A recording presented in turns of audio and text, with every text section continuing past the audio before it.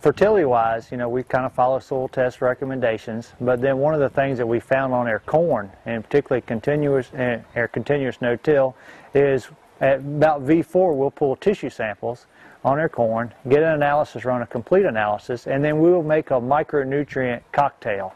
And it costs around $15–16 an acre for that, but we try to tank mix that with their herbicide application at V4 or just before we start side dressing to give that corn a really good start, good balance before it starts getting the major nutrients.